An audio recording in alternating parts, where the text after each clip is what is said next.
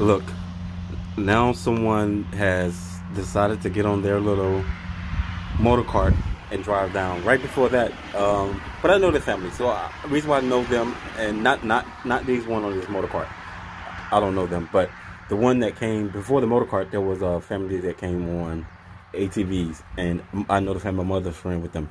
So I'm not saying that it is or it ain't, but there could be a 90% chance it is, because yeah, I know how this stuff works. But the ATV just rolled that way, and I'm sure it's gonna ride back by. But this is what I do when I sit out here beside the road. They like to ride up and down the road, because I'll be sitting out here, you know, my little incense going, listen to my music, burning a candle, and I just be chilling and be in the moment. Because like I said in the part one, this is what I like to do in the afternoon: sit out here under the sun and just and I just go there. And those of you who knows, you know what I mean when I say I just go there. Because you got to think about it, and we sitting here in quarantine. Everybody should just put aside what you did for work and the stuff you used to have to do on a daily basis while this time is on a lockdown. Take this time and recondition your mind. And I tell you, if you recondition your mind, not saying you gotta, because you can't throw everything away that's on hold at the moment, because that's what I'm sure got you to where you are now, and that's your livelihood.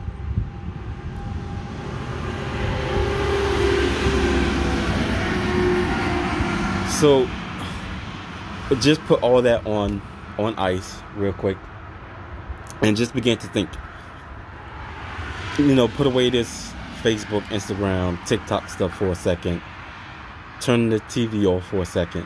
I mean, if you're a TV person, I can't tell you like to turn your TV off and not watch it, but what I can tell you is the benefit that has, you know, blossomed upon my life and other people that I know of that have done the same thing.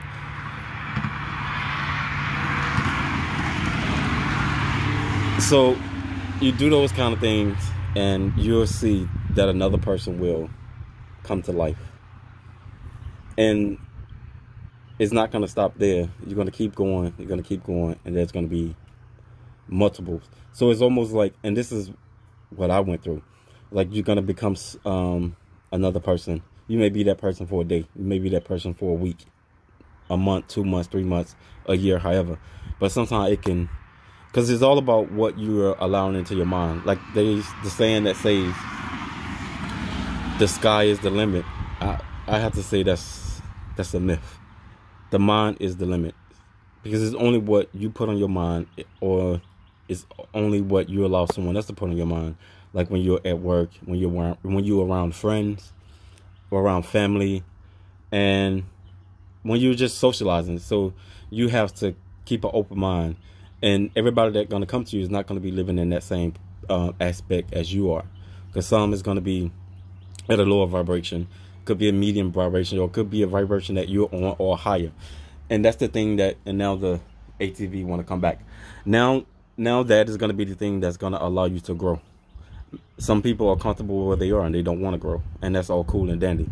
So I just said that to say, and I don't know how I ended up gotten from, because it's just supposed to be or caught on camera moment, like the things that these people do when I'm out and about.